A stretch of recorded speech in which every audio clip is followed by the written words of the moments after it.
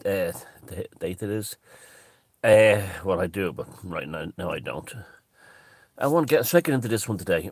Self-hexed people, you know, people have had curses rebounding on them. Now, the most obvious thing of this is, now, those of you who don't believe in magic and stuff, bear with me, you will find this very interesting.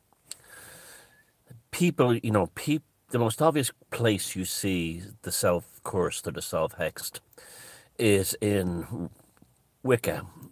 Wicca is full of unstable individuals who put, lemon spells and lemon curses and stuff like that, and use cursing oil on their ex-husbands and stuff like that, and it comes back in spades, and they're all fucked up.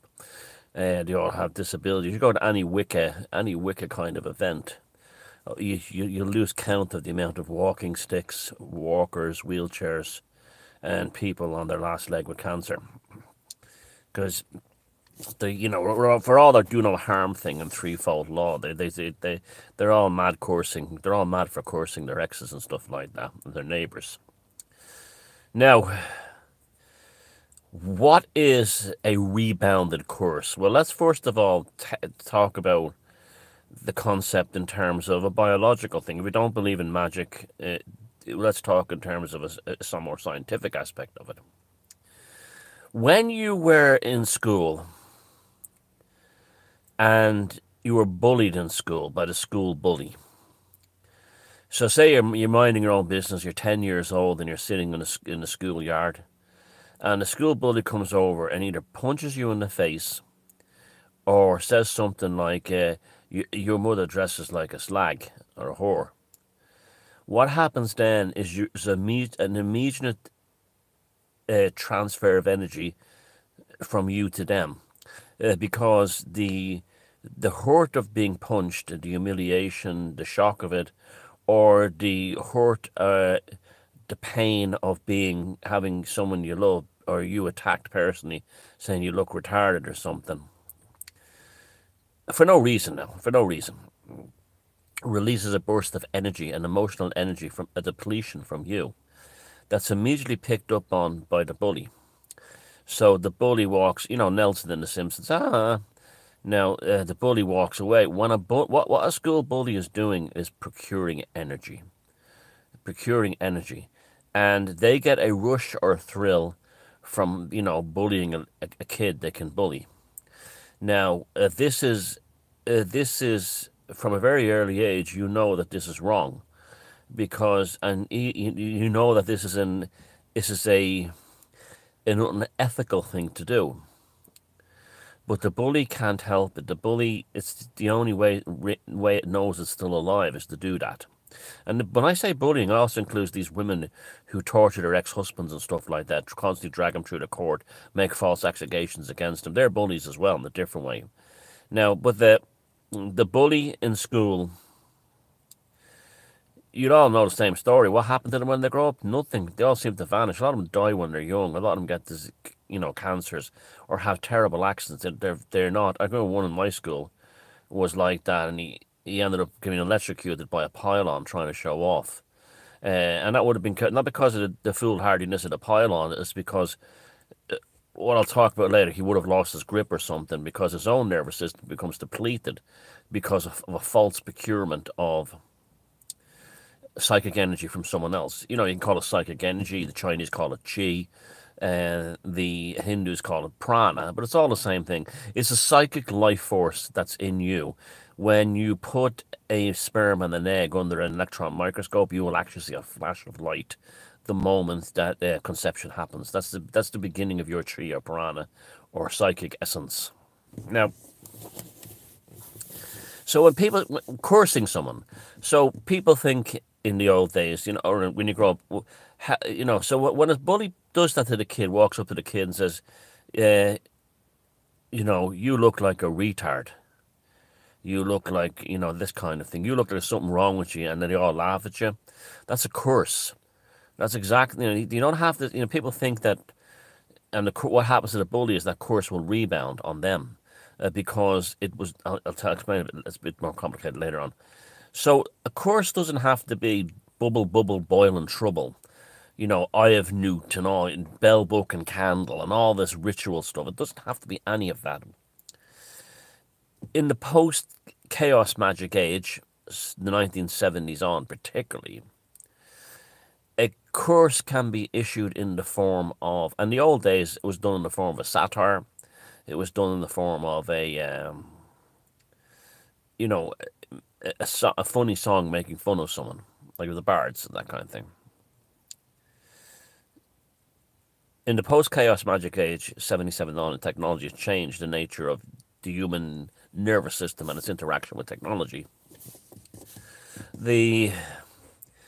So you could have a situation where, I'll give you a classic example. Now, how do curses rebound? Okay, let's talk about what a curse is.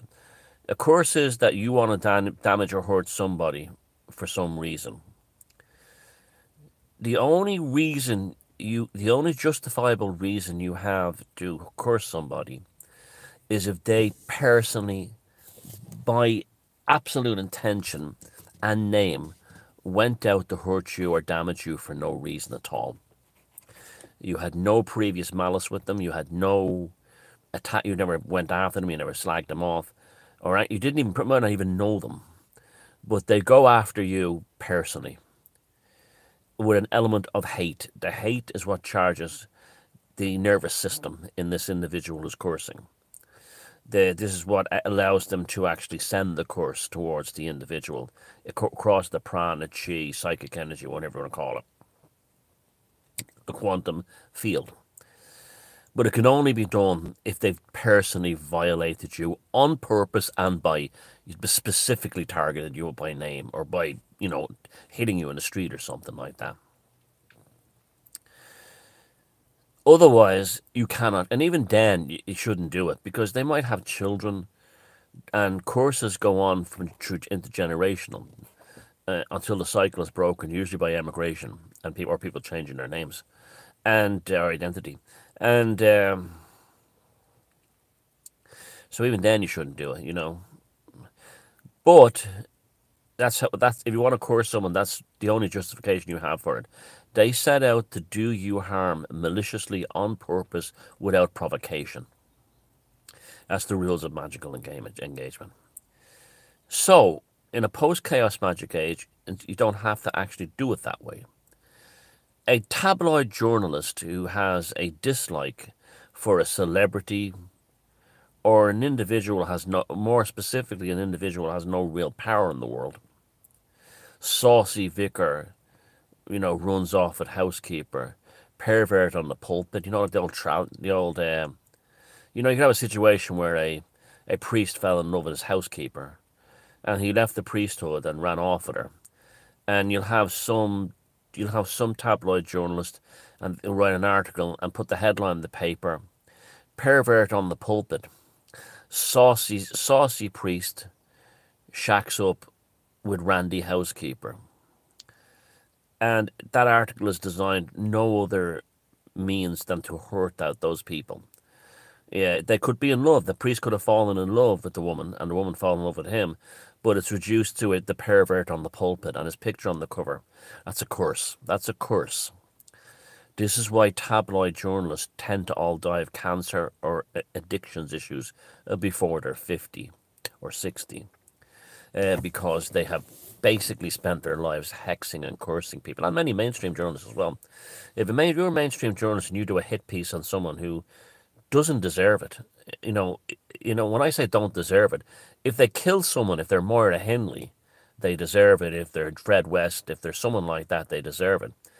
If you've done a hateful hit piece on an individual based on philosophical differences, you have hexed them. Because you have hexed them directly. Now, they've done no harm on you, and you've directly, especially if your name appears on the article, you're fucked, okay? This is why all these tabloid journalists, as I said, they all get cancer or heart conditions, or they die of addictions before they're 60. And often have terrible private lives and live miserable existences. And once the initial rush, because they're print copy bullies. They're bullies who use the newspapers and the media. Something that's has increased more and more in recent times. So, same goes, now we live in the age of the internet. if you take part in a smear campaign or start a smear campaign against someone that did no personal harm on you, never set out to hurt you, never set out with any malicious intention towards you personally, of course it will come back. It'll bounce back. Why does it bounce back? Because there has to be kind of a male and female aspect to it. If they set out to hurt you maliciously, a kind of a quantum hook takes place, right? So when you hex them, it grabs into it like that and holds onto it, right? And you have a quantum entanglement with their psychic energy, chi, prana, and the course is working because of that. If they've meant you no harm, there's no psychic lock develops. They come in with their cluck, their hawk, when they try to curse you for no reason. It comes in like this, it grabs it, pulls away, make a grip, because there was no justification for the curse. So, it has to be personal, it has to be malicious, and it has to be without provocation. Someone ghosting you, someone getting sick of you, someone annoyed at you, someone having nothing to do with you anymore is not a curse. They just moved on with their life, okay? That's in your mind, that's a curse. But they've just moved on in their lives, okay? So, that's why all these Wiccan women are all on bits, because they're all hexing their exes. And there was no justification for it. So the curse is, it comes back. Now, I want to talk in two specific cases. One is Kathy Griffith, the American comedian, and the other is a woman here in Ireland who got Enoch Burke locked up in prison and boasted about it in Twitter. Now, the taxonomy of these two cases and individuals are very similar. Basically, you're damned from that moment on. Now, but there's a certain kind of procedural effect that happens. So we'll talk about Kathy Griffith first. Kathy Griffith, if you've seen her lately, she's literally on death's door. She had a successful career as a stand-up comic and was, doing great, making lots of money.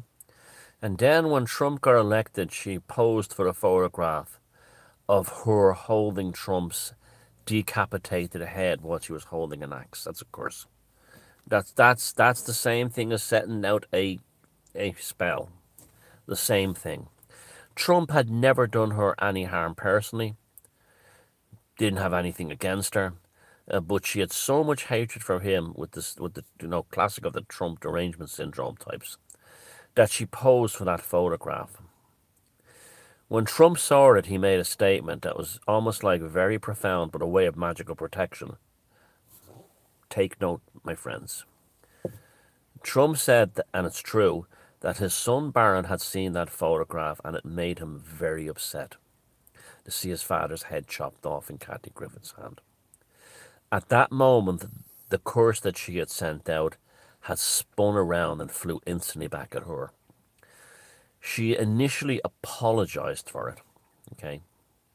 She initially apologized for the photo session, and that might have helped her, especially if Trump had came forward at one point down the road and said, it was a stupid thing she did, but I don't have any malice against her. So, the initial regret is a common thing. When someone curses someone and it's done out of a kind of a hatred, followed by "you go girl" bravado by these plebs around them, these NPCs around them, they get an initial rush of, yeah, look at me, I'm cool. But then when it suddenly flips over, there's an instant moment of regret. And she did that. She apologized because she thought that the world was going to rally around her and she'd be a hero. This is very common with people who hex others. And she begins to deteriorate almost immediately. So why is this? Well, what happens is when the hex is, the unwarranted hex goes out, the nervous system is like an open pipe. It's like a leaky pipe. and the prana, chi, psychic energy, nervous system, quantum, and life force, whatever you call it, starts leaking out.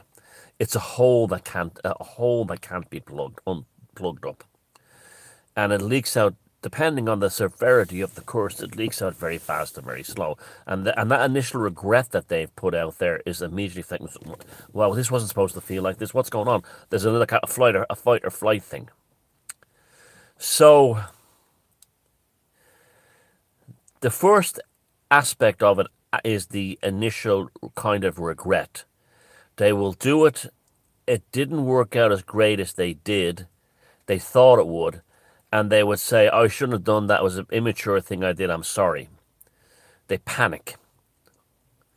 Or they say, oh, in the spirit of it all, let's it's over now. Let's have peace.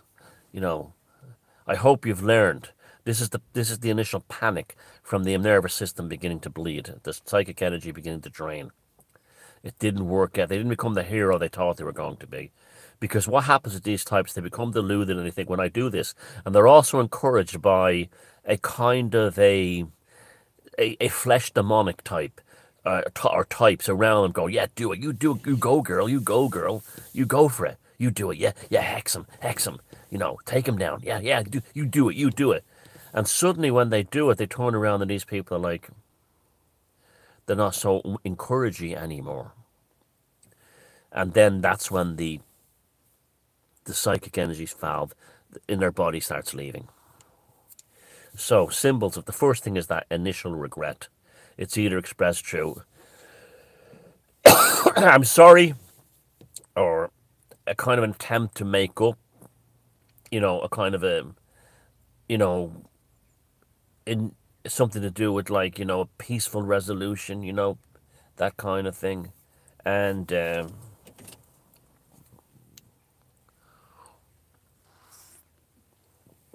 so on. Now, the second stage, then it starts becoming kind of a manifestive thing. The first thing they notice is that food doesn't have the taste that it used to have. And they find that a lot of the foods they eat feel bland. So they start changing their diet in order to try and bring some kind of power back to their taste buds and the enjoyment of food. You see, this is why the whole concept of the Epicureans and spiritual contentment are all interlinked. The Fertile Crescent, it's all through history. That sort of spiritualism and enjoyment of, the good life. The Epicurean thing in paganism is very strong, and in Hinduism as well. So they start eating things that are junk foody. Things like they're having sugary cereals for dinner.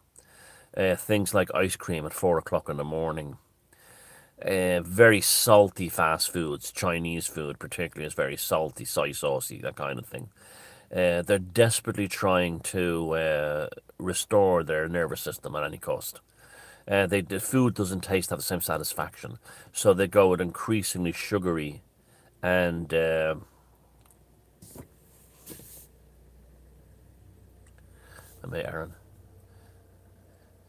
increasingly sugary and salty foods, but generally it's sugary. It's like, do you ever see that movie Monsters Ball? The fat Billy Bob Thornton played a guy who basically bullied his own son into killing himself, and that's why he was up at 4 o'clock in the morning eating double chocolate ice cream, because the taste and sensations were gone. Sometimes it leads to alcohol, sometimes it doesn't. Okay, marijuana is a common one. So that's the first sign, that the taste buds are gone. Another sign is that they drop things fall, that they don't have the same kinetic energy they used to have. They go to reach a door handle and then they miss it. They're carrying a tray of food in from the kitchen and it falls out of their hands. They're tripping more easily, this kind of thing. They're becoming absent-minded. They drive through red lights. Not on purpose, they're just not thinking about it. They have generally constant accidents, befuddled. What do they call it when you have rubber fingers, whatever, rubber fingering, everything like that. Their sleep cycles go into bonkers. The sleep cycles are really, they're very difficult. They go all over the place.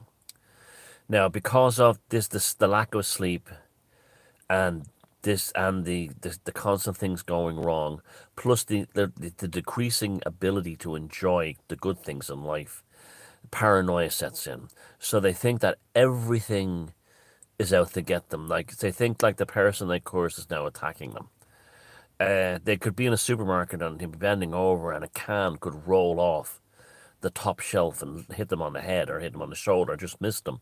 And they won't think it was just like it lost, the can wasn't put up there properly and fell.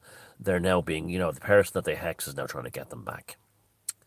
This paranoia then leads to lack of sleep, and then what does lack of sleep always lead to? Psychosis. Now, when the psychosis kicks in, it's usually accompanied by loss of hair, a very common one, or head shaving psychosis that you get. Borderline women shave their heads and when they go through states of psychosis. Women will often pluck their eyebrows too tightly, or things like that. They kind of like they'll suddenly see them wearing makeup and it's too much of it. There's like this kind of thing, in a man, his fingernails will be eaten down to nothing. But the eyes start to bug.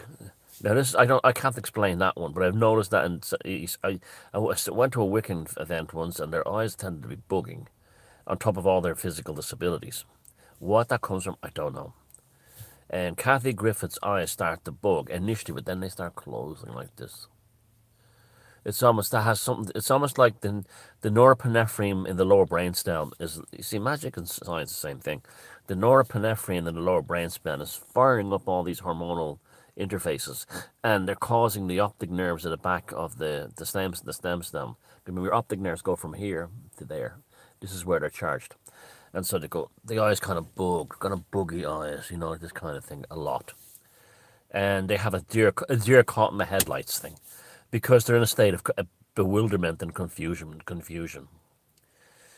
So when the psychosis kicks in, head shaving, cutting off eyebrows, inappropriate tattoos, that kind of thing. Their pets then, this is one of the tragic parts of it, is their pets suddenly die. It's awful. It's an awful thing. And that's why another reason you should never curse somebody, because their innocent pets can die. They come home and they find all the fish in their aquarium dead. But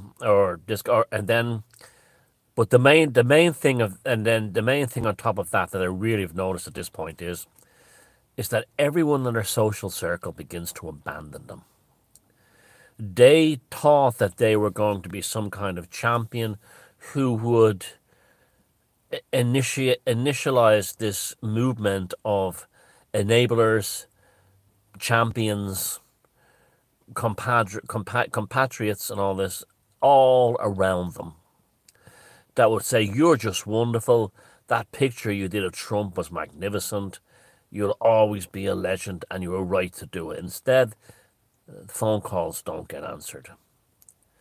People that they were close to start drifting away, making excuses why they can't go to dinner with them. Why? Because the nervous systems of the individuals that once were close to them have become aware there's something wrong with this individual, and they become quite literally cursed. So they stay away from them. I used to like hanging out with her, but I don't like it now. She's kind of, I don't know, it's just not the same. I just don't feel right about them. They won't say it to the person directly, but that's what they'll say to others. The final stages are cancer and infections that never clear up. So, and then death, of course. So it's a death sentence. So it's only a matter of time before Kathy Griffith will die, compounded by the fact, unless she makes a total atonement for this, her soul is also damned. This is the other aspect of it. It's a double death. It's the death of the physical body, but the death of the soul too. It dissipates upon the 10th gate of the ether. To use like esoteric language, it just dissipates into the psychic form. And that's the end of them. And it's an awful thing to go through. So that's Kathy. See, this is why, Kathy Griffith is doomed and damned, and you just follow her deterioration. She's doomed. No, it's over. The rapid aging, it's all there. The loss of hair, the loss of vitality, the eyes bugging, and then eventually going like this, squinting, because they don't even have the psychic energy to hold their eyelids open. It's the depletion of norepinephrine in the lower brainstem is very similar to the depletion of serotonin and melatonin among like heavy ecstasy users back in the 90s. You've only got so much, you're born all out, it doesn't work anymore. Although they still feel that sense of anxiety all the time, a constant undercurrent of anxiety that they think that they can cure by doubling down on the attack, doubling down on the smear campaign, doubling down on the hex, doubling down on the curse, doubling down on the hit piece in the media. But no, it doesn't undo it. It doesn't make it worse. It doesn't. You're damned. They're damned anyway. So, I told you about how a hex rebounds, and I gave you the case of Kathy Griffith in America. Now we're coming right around here to Ireland. Okay, Burke. The other day, a woman who claims to be disturbed and frightened by Enoch Burke's protest outside the school, where he continues to stand defending his right to not believe in transgender among children and that chromosomes exist. She's a Polish immigrant to Ireland. I won't even name her because she's so damned. I won't even name her, but because that could be dangerous. But she's a professional victim. You know these professional victim types? Feminist, left-wing, Polish immigrant. See, she was probably chased out of Poland for being the same piece of shit that she was. She's here. But she has a disabled child, and she uses the disabled child as a kind of a thing. It's like Greta Thunberg's autism. How dare you question climate change policy? Greta Thunberg is autistic. Well, how dare you say anything bad about this woman's activism?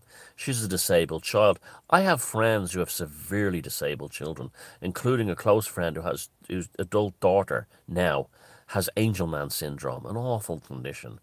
And she doesn't go around being a professional victim. I have a friend in Wales. His daughter also has a similar has a disability, to cognition. And he takes care of her, and he doesn't go around being a professional victim. But there's types. She uses this. It's a kind of a Munchausen by proxy. It's very similar to the mothers who transition their young boys. They've got attentions unlike, but they use it as part of their activism. So she between her and this other harpy, they got an article in an Irish paper attacking Enoch Burke. Now, Enoch Burke was arrested for being outside the school that he's banned from for no reason other than he wanted to be a teacher. That's it. And he's been put in prison in, I think, Mountjoy in Dublin. She posted on her, when this was announced, she posted on her wall, yes! Bam, she was gone. There was no great rally around her saying you are a hero for getting Enoch Burke locked up. There just wasn't there. Okay, what happens now? The instant regret. And then she goes, well, prison is not the best place for him. And maybe, she was trying to imply that he was mentally ill. Which generally that's what she was gaslighting then. You'd always get the gaslight. When it blows up in her face, they try to make it that the person that they attacked was mentally ill. They try to use gaslighting as the initial thing, along with regret, that they try to use to protect themselves, because the initial thing of they thought they were going to be carried through the streets of Ireland on a throne for being the one who took down Enoch Burke. It doesn't happen, and the phone isn't ringing with congratulations. So there's an instant element of regret. Now that instant element of regret then is manifested by, I don't think you should go to prison. But meanwhile, thousands of people have posted, you go girls, you would have said, oh, I'm glad he's locked up. So, other than a handful, and I mean that, a handful of gimps who, he's a head case, he stands outside the school every day, or, the kind of animals with the Palestinian flag on their profile picture alongside the rainbow flag, anti-Irish jihadists, saying, well done. There was very few, it was a wall of silence, apart from other people going, you got a man who just wants to do his job, sent to prison. There was lots of that. Or things like, you're not living in a communist country anymore. Who the hell do you think are coming to Ireland and getting a man locked up for his convictions to believe that there are such things as chromosomes? Now, the same fate that awaited Kathy Griffith and now awaits her. And that's all I have to say. It's a terrible thing she did, especially it's tragic. She's a disabled child. Who's going to take care of her disabled child as she deteriorates? A la Kathy Griffith. That was a curse when you go into and then it'll also hit the person who wrote the article with her. She'll probably get cancer or something like that, or suddenly find she's replaced by an AI robot, like so many of them in the media will be, because they can't think for themselves. And they're just there to go. Like in Ireland, the purpose of every single mainstream journalist is to wake up in the morning and go, yeah, government, we love our government. We love our politicians and everything they do. So keep an eye on that woman. Keep an eye on her, and you will see the same effects that happened with Kathy Griffith will happen with her. They've already started. The initial regret, trying to make amends somehow, by saying, well, let's put it all behind us, or I hope he doesn't really belong in prison, he belongs in a psychiatric hospital, gaslighting, and so on. All I can say is look at the people over the years who've attacked me for no reason in smear campaigns. And it's not pretty, the end result. I never did anything personally on them. They came after me. So, they just decided they had a dislike of me or were pissed off that I didn't want anything to do with them anymore or had moved on in my life. It's not pretty. And this way you should never, hatred is a terrible thing. It's like Steve Hughes, what he says, if you're going to hate somebody, hate positively. Make sure you have a fucking reason to. And that they did something very personal to you. Very personal. And this is why we live in an age where, the world is falling apart, because things like social media have made it so easy for so many people to hex others who didn't deserve it. And then they're wondering why, their lives are falling apart. Your job as a human being on this planet is to have stewardship over your psychic energy. And you don't gain stewardship over your psychic energy by trying to steal it from someone else any more than you don't get healthy yourself by breaking the legs of someone who's very healthy and runs every day. It's as simple as that. And so you watch out for that stuff. Now, I know there's some people say he's talking about magic and all this bollocks and all this stuff. It's real. Magic is a real force in the world. It's a real thing. It can be scientifically explained. It has been in universities, that things like prana and chi and all this. Now, when I say one more final proviso, if you think to yourself, this is like the rest of you don't get paranoid. If you mention in a private conversation to somebody, I don't like that fucker. I don't like him at all. He did something that put me right off. And the other person goes, oh, really, what was that? Once that's a private conversation, even private on the internet or private talking amongst each other, that's not a curse. It's only when it enters the public domain, okay?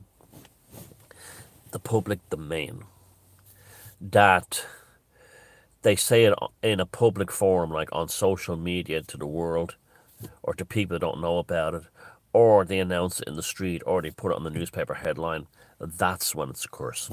When it's said in private, like Tina's new video, Silence is Golden, when it's said in private, it has no damaging effect on you or the individual hearing it, or maybe even agreeing with it. It's when it goes public that the damage is unleashed. And public displays of these hatreds and smear campaigns.